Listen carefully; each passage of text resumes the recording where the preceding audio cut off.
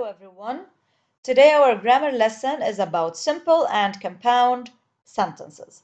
First of all, we all know that in each sentence we have a subject and a predicate. For example, Mary plays tennis. Mary is the subject, plays tennis is the predicate. We shouldn't forget that we always have to look for the verb and draw a slash before the verb to separate the subject from the predicate. A simple sentence has one subject and one predicate. We went to San Juan yesterday. We is the simple subject and the complete subject at the same time because we draw the slash before went, which is the verb, and all what comes after the slash is the complete predicate, which is went to San Juan. Mary plays tennis. Mary is the subject. Plays tennis is the predicate. One subject plus one predicate make a simple sentence. Tom and Mary play tennis.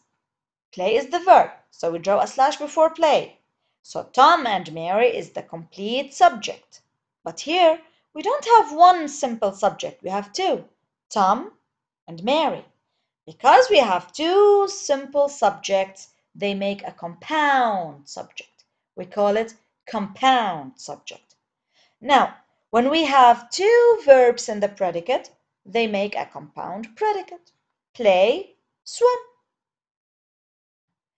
Tom and Mary play tennis. The verb is play. We draw a slash before play. Where is the complete subject? Tom and Mary. How many simple subjects do we have? We have two. Tom, Mary. So this makes a compound subject. Tom and Mary play tennis and swim. Where is the verb? Play. Of course, I look for the first verb. Play. I draw a slash before play. Tom and Mary is the complete subject, and it's a compound subject because we have two simple subjects joined with and. Let's now look at the complete predicate. We have play, tennis, and swim. We have two verbs, two actions, so this makes a compound predicate. A compound sentence has more than one part that can stand alone, which is two or more independent clauses. The independent clause is a part that can stand alone. Okay, so this is when I join two complete sentences or two independent clauses together by a coordinating conjunction. And when I say coordinating conjunction, it means and, but, or, for, nor, yet, so. We went to San Juan is a complete sentence. And, which is the conjunction, most of us danced all night. Also, most of us danced all night is a complete sentence. Since I joined these two complete sentences with a comma and a conjunction, this makes it a compound sentence. A compound sentence. We went to San Juan. This is a complete sentence. It's a complete simple sentence. I bring another complete sentence. Most of us danced all night, and I joined them with a comma and a conjunction and, coordinating conjunction and. They make a compound sentence now.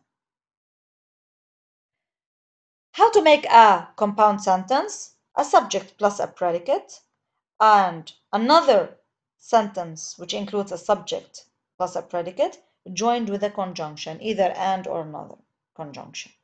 Tom swims and Mary plays tennis. Tom swims is a complete sentence. Mary plays tennis is another complete sentence.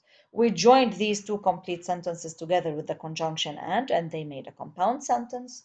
Now the conjunctions that make a compound sentence are for and nor, but, or, yet, so. Or we can simply summarize them with the word fan boys.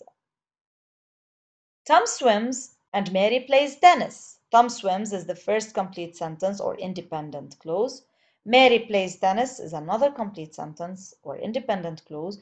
We joined them together with the conjunction and preceded by a comma. This makes a compound sentence. Tom swims and Mary plays tennis. Don't forget the comma, please. This is the most